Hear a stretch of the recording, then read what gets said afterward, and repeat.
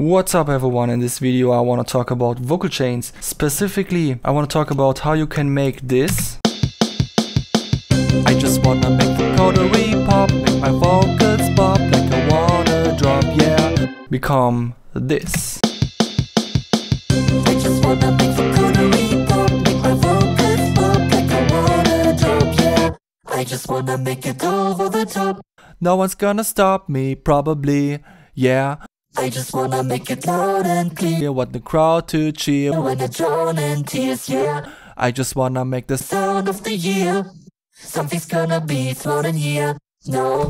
I just love these kind of vocal chains when you have a million effects and it just completely 180s the vocals into something that was less than mediocre, into something that is just purely juicy and has so much laser flavor in it that you just I think I could still squeeze a little bit more out of it, but at this point I found it good enough to make a little bit of a video about it. Maybe a little bit as an inspiration to all of the producers out there who might not be the best vocalists ever, but still feel like they could do more about the vocals than just hoping that they at some point will have the patience to learn more vocal skills. Because a lot of times people claim you need to have good vocal skills to make good music, and yeah, to some extent I guess that's right, but you can also just be really good at effects and that's also cool. That's just my point. So let's get started, right? So here we have a layer and one of them is just the dry signal with a little bit of gain and the other one is this effect chain. So obviously I only set up this layer because of this video, so let's not talk about this chain but only about this one. So let's deactivate most of the effects and just talk about the effect that I started with. I started with the effect Kerovee, and I know that I wrote this thing in C major, so I can just type in the C major scale here and just play around with Kerovee and see what happens. I just wanna make the Kerovee pop, make my vocals pop like a water drop, yeah. I just wanna make it over the top. So this was just the transpose parameter, and I often use it to transpose myself an octave up and then play around with the formant shift to kind of make my vocals go into a certain texture. I don't know. I just wanna make the Kerovee pop, make my vocals pop like a water drop, yeah. I just wanna make it over the top. Now by default, Kerovee tries to preserve your formants, and yeah, it's not like super successful in doing that, but you can turn it off by clicking on this thing, and then it will actually have the formant that a vocal would have if you octave it up, which sounds much more Mickey Mousey. I just wanna make the Kerovee pop. I often like to do it like that because then I have more of a feeling of control that I can select my flavor myself, and it's not just the result of some automatic mode that tries to, you know, fit my vocals into being as clean as possible. I just wanna make the Kerovee pop, make my vocals pop like a water drop, yeah. I just wanna make it over the top. So this is the kind of setting that I often like to use, because when I pitch myself up an octave, then I'm out of the range of most instruments, and sometimes the vocals are already capable of finding their place in the mix better than without that way. I just wanna make the Kerovee pop, make my vocals pop like a water drop, yeah.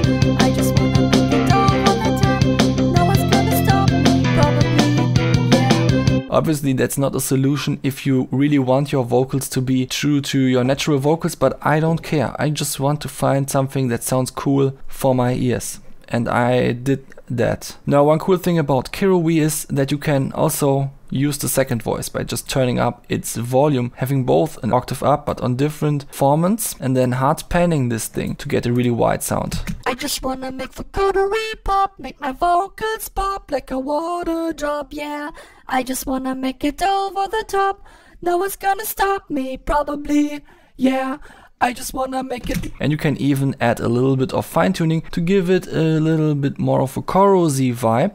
And yeah, as you can imagine, this is also mono compatible. I just wanna make the Kerovee pop, make my vocals pop. So it's a really good technique, especially for background vocals. Now that I said this, I can finally go into my actual effect chain. So here is an FX layer, and in this effects layer we have another layer. And this layer is separated into mono and white. And the mono layer just has a Kerovee instance that is in the middle of the stereo field, and the other layer has a Kerovee instance that hard pans two vocals to the side, and together they are like this.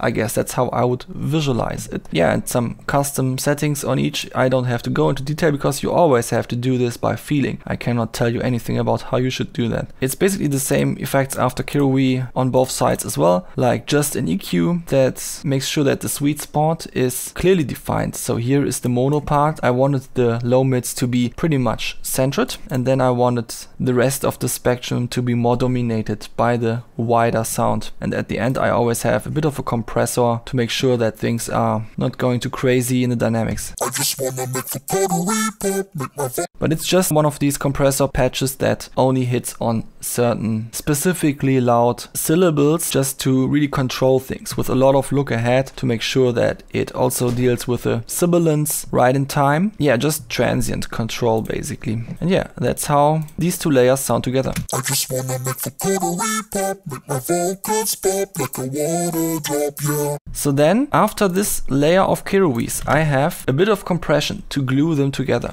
I just wanna make the Kerovee pop, make my vocals. Again, a very subtle setting, because I know when I set these things up, I know that there will be more compressors, especially when I add layers. Then after each layer is consolidated together again, there has to be something that glues the things together. And only that way you get a very coherent sound in the end, despite splitting up your signal in a million ways. That's why I don't go too crazy in each instance of the compressors, because otherwise it would go too hard too early. Now I have to say, sometimes there are exceptions, like here there is a pretty strong upwards compressor going on.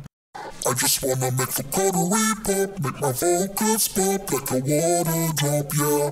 It really adds some important body to the vocals that the vocals desperately need to even be loud enough in the mix. I just wanna make the Kerovee pop, make my vocals pop like a water drop, yeah. I think what this especially does is on the wider part of the signal, it kind of brings it more to the foreground. It gives it more bite, which is cool. I like that this thing is an upwards compressor without multiband, because usually a lot of people who use upwards compression only do that passively without even using what upwards compression is, because they instantiate ODT. But when you know what upwards compression is and you know you currently don't need multiband, then you can just use this plugin, which is cool. However, what upwards compression also does is it brings up the room noise. And since I'm sitting here in a living room, not a professional studio, I do have room noise with this condenser mic. I could have used a dynamic mic, but I haven't. So I'm using Acon Digital Deverberate to make sure that this upwards compressor is not going too crazy on the noise floor of the vocals. And yeah, that's why I didn't explain this effect before I explained the FX layer, even though it comes before that, because you have to know this context to understand that. I just wanna make the Kerovee pop, make my vocals pop like a water drop, yeah. I just wanna make it over the top. No one's Can you hear how much it cleans up the vocals? You know, sometimes you can do similar things by instantiating an expander, like I often do in my videos, but on vocals it often doesn't work very well. I just wanna make the Kerovee pop, make my vocals pop like a water drop, yeah. I just wanna make it over the top. Yeah, because vocals are too dynamic, you cannot find a really good setting that just works for every single syllable. So I don't even bother with that. Instead, just use a deverberating plugin like Acon Digital Deverberate. So the next thing that we have here, or actually the previous thing in terms of signal flow, is Soothe 2, because Kerovee is just an effect that always goes a little bit too crazy on the high end, can make the sibilance even more harsh than it was before. So here is a really hard setting on Soothe to make sure that there isn't even a lot of sibilance to begin with, so that when Kerovee enhances that for some reason, it just becomes normal. I just wanna make the Kerovee pop, make my vocals pop like a water drop, yeah. I just wanna make it over the top. No one's gonna stop me, probably, yeah. Even though I'm still undecided if this is not a little bit too hard, but yeah, let's just put that to another day. For now, I just wanna explain how this effect chain works right now. Let's go on with Melodyne, which is the first effect in the chain. I just wanna make the Kerovee pop, make my vocals pop like a water drop, yeah. I just wanna make it over the top. No one's gonna stop me, probably, yeah. I just wanna make it loud and clear. So you can see this is mostly just straight on the point. It's not that some of the notes are like a little bit more natural in the middle between notes, like a lot of people do it with Melodyne. And that's not because I say you have to go so hard on Melodyne, but my musical style just asks for it, because I always have these electronic beats where everything is very tight and not a lot of humanized timings going on and stuff like that. So it only makes sense that the vocals are just as tight. At least to me that makes sense. It was always like that, and I like that. Let me quickly sum up my workflow. So I transfer the vocal. I just wanna make the Kerovee pop. For now, I will just use this very short sequence. Then what I always do is I pitch it as hard as I can and I remove the vibrato. I also add a little bit of volume to the quietest notes. And then I can already hear very well which notes are not quite where they should be. I just wanna So this is something that I actually didn't hear without tuning it that hard. So even if I plan to back off from this hard tuning at some point, I always start with a hard tuning so that I just have this overview. I just wanna make the Kerovee pop. I just wanna make the Kerovee pop, make my vocals. Okay, nice. Next thing that I always do in my vocals is bringing back some of the vibrato. And for this workflow, I like to keep my loops really short so that I can focus on individual syllables. I just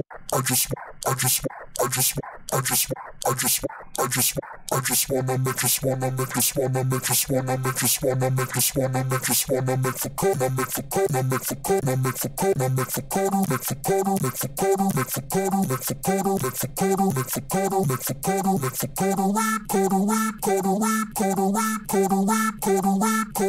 Now this note is a great example for a note where I don't like the original vibrato that I sung, so I just flatten it as hard as I can. I just wanna make the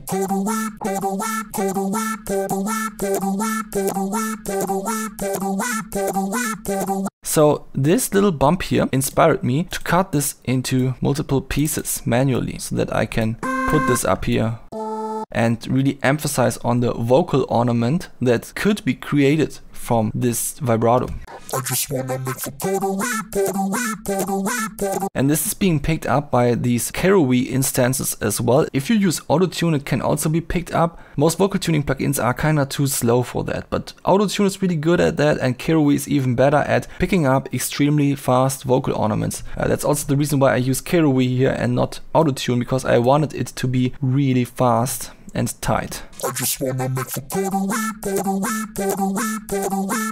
If you do wanna soften it up, you can just use this mode a little bit. I just wanna make the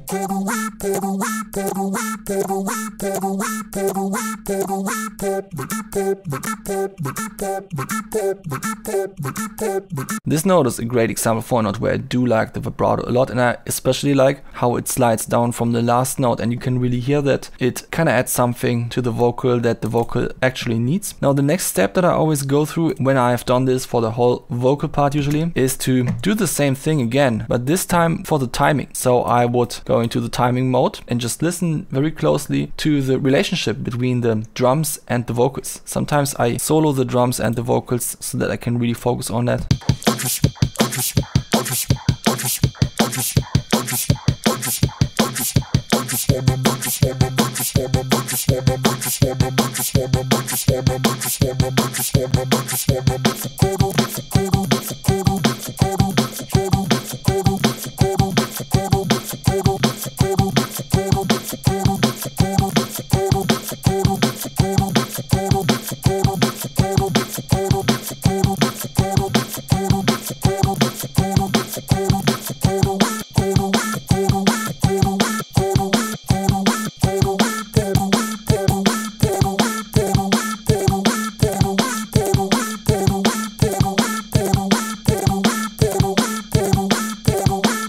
So yeah, at this point of melodyning vocals, it really becomes a strong sound design focus, because I'm listening to individual syllables like this and even listening very closely to just what effect it has to slightly change the timing of one of these micro notes that you wouldn't even perceive as an individual note if a vocal performance just had a vibrato like this naturally. And yeah, I do that for the entire vocal take and then I'm happy with that. So let's activate my results again. I just wanna make the Now you might have noticed that there is an FX layer here, which has two layers, and one of them is called low plus mids and the other one is called high end. And you have already met the low and mids layer because that's the one where I have all of the Kerovee instances in. And you might be wondering why there is even a distinction between low mids and high end. And you might be wondering why I didn't use the multiband split for that, since it basically does exactly what this layer describes to do. I can already answer that. I just want to have unique control on the cutoff of each of the layers, because sometimes that's important for shaping the sound. So I always start these layers with the filter that I use to define the crossover frequency from this side of the band. And of course you have to use linear phase for that, and everything else just doesn't matter. You can try different slopes, different frequencies, different Q bumps. I won't tell you what to do there, you can figure that out yourself. Anyway, the rest of the high-end chain,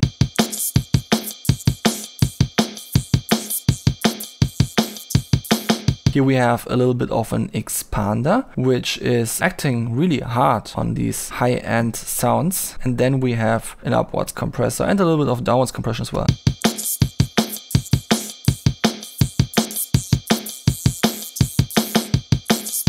So here we have the same problem that I described earlier, where the solution was to actually use Deverberate, but this time the solution was to use the expander, even though before I said that it doesn't work on vocals, but that was a little bit too generalized. It does work on vocals, but only works very well on the sibilance of vocals, in my opinion. When you only have the sibilance isolated, then you can use an expander to, make sure that there is a little bit of space in between the sibilance noises. Once you have enhanced this space, you can add upwards compression to add some body to the sibilance to make it strong enough against this crazy stuff.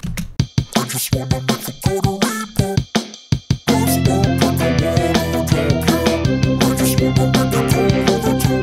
So at this point of the chain, it is all about post-processing what has already happened. Of course, the first reasonable thing to do there is to just add a little bit of compression.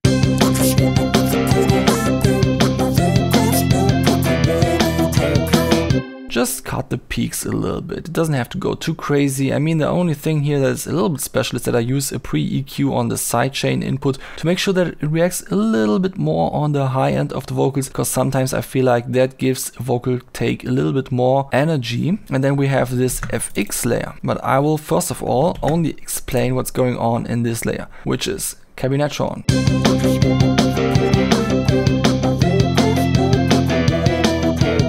You might be wondering, what the fuck is he doing? Why is he destroying this entire vocal sound that he came up with an effect that removes almost the entire high end and just makes it super muddy? If you think that as well, then yeah, I do get you, because otherwise I wouldn't have mentioned it now. But there is a good reason for that. I mean, listen to this. I just wanna make the Kerovee pop, make my vocals pop like a water drop, yeah. I just wanna make it over the top. No one's gonna stop me. I think if there's one thing that cabinet simulators or other convolvers are really good at, it is putting things into a new atmosphere, adding something to the sound that enhances the sweet spot. And of course, the speech intelligibility can suffer from that, but it is still important that your sounds are fundamentally going into the right direction. And that's what cabinet simulators are meant for in the context of vocals and in many other contexts. Still, we want to get back the high end. So we are using this technique where you have another layer and then used a time shift module to find a phasing pattern that actually fits to this combination of an impulse response and the dry signal. One thing I would like to mention here really quickly, for the developers of Cabinetron, it would be kind of cool if it was possible to change the phase of the dry signal in this plugin as well, by just adding a clean layer without an impulse response and turning the phase while dry is turned up completely. That would be pretty cool. I just wanna make the Kerovee pop, make my vocals pop. It isn't possible though. That's why I use a time shift module in Bitwig. I just wanna make the Kerovee pop, make my vocals pop like a water drop, yeah. I just wanna make it over the top. No one's gonna stop me, probably, yeah. I just wanna make it all clear when the cold teach you, when the cloud kiss, yeah. I just wanna make the feel of the year.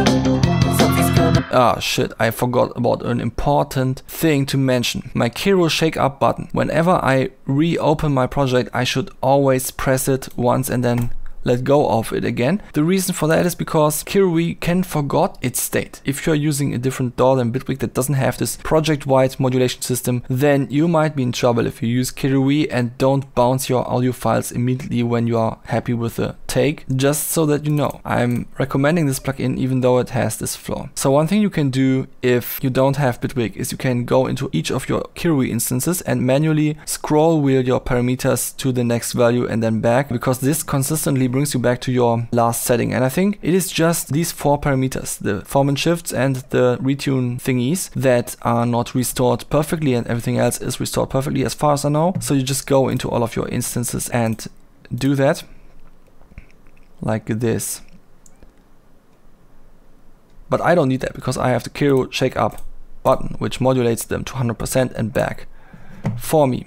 And then I get my sound. Now we actually hear the sound as it was intended. But finally, all of the effects that I just explained still made sense, even though we had a different Kerovee setting. It just started to feel weird at this point, and then I remembered, okay, Kerovee Shake Up. Now there was one final step, which is using Saturn to, I don't know, like finalize the sound, to really glue the different parts of the spectrum together.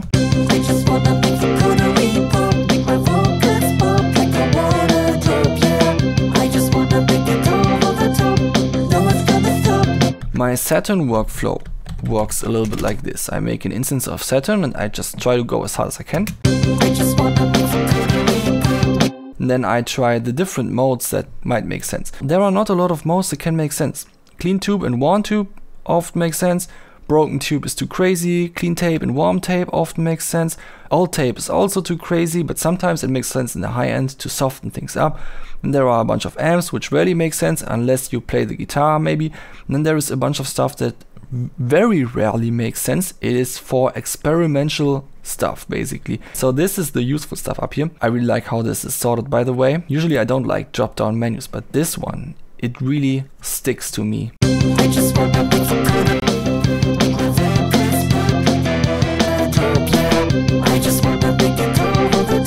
So when I found something that I like, I back off the drive. And now the thing is, using this in single band adds a lot of intermodulation artifacts, which make it sound like it is pulling on the sound rather than enhancing it in some cool way. So that's why this is a multiband effect. So you try to figure out a crossover frequency that sounds nice with this exact setting. Now it copied the drive and the type to both bands, and you can figure out a cool setting. For example, you could decide for something like, okay, I want to have the fundamental frequency of the vocals isolated, which is the case now. You can often turn up distortion harder after you have multiband split it, because obviously there is less intermodulation artifacts, so you can push things harder before they become ugly. As you can see, sometimes you can even try other types then, because now that it doesn't have to distort the entire vocal anymore, you can, you know, find a type that really fits to this specific part of the vocal. Then you can go in it and you would just keep on doing this, going upwards until you have reached the uppest high end.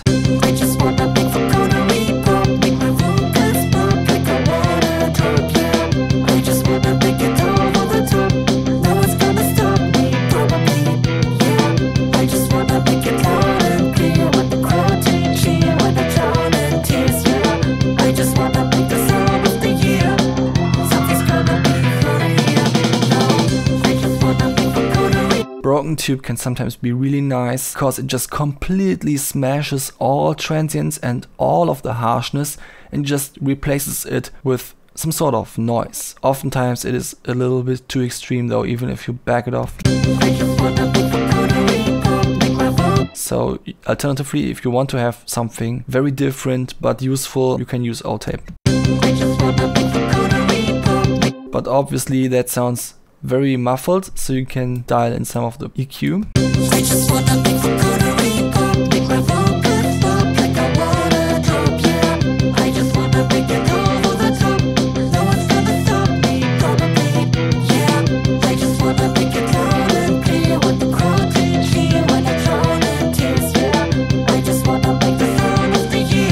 yeah, that's what my Saturn workflow is like. And that's why my vocals sound like this. I just wanna make vocodery pop, Make my vocals pop like a water drop, yeah. I just wanna make it over the top. No one's gonna stop me, probably, yeah. I just wanna make it loud and I clear. want the crowd to cheer. You wanna drown in tears, yeah. I just wanna make the sound of the year. Something's gonna be floating here. Editing vocals really hard is one of my favorite things to do when I make music, and it's really unfortunate that I already have the chance to work with vocals because I don't often feel like writing lyrics or recording something, and it's really become an exception that I can do that. And every time I do it, I remember how much fun it is, and I would love to do that every day. But even though I'm kind of out of practice at doing that, I still just did this, which is pretty cool, so I wanted to make a video about it. And yeah, if anyone out there feels like they just want to enhance their vocal takes, even though it might not be Ariana Grande style vocal takes or something, that you can just leave dry and it still sounds awesome for some people. I don't like Ariana Grande, but you know, for some people, then you can use just an incredibly huge effect chain, and at some point it will fall into place in its own way. Just don't hesitate, just try different things. Just be adventurous about it, and I'm pretty sure you will find something that will surprise you and that will leave you in awe when you A/B it with the dry vocals.